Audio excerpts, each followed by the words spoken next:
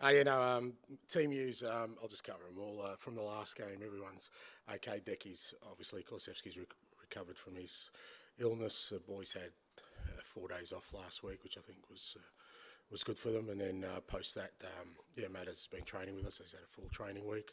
So he's in a good place. And Ben and Dane Scarlett sort of just started back with the group as well.